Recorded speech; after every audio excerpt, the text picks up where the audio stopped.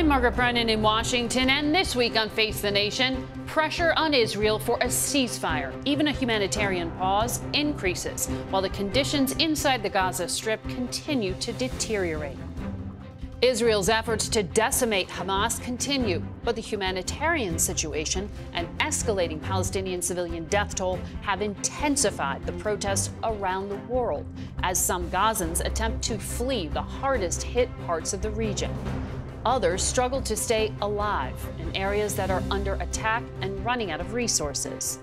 We'll have reports from the region, and we'll speak with White House National Security Adviser Jake Sullivan and Israeli President Isaac Herzog. Plus, House Foreign Affairs Committee Chairman Mike McCall joins us from Tel Aviv.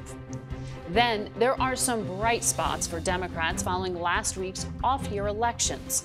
Can they win on issues despite an unpopular president? Virginia Democratic Senator Mark Warner joins us. It's all just ahead on Face the Nation.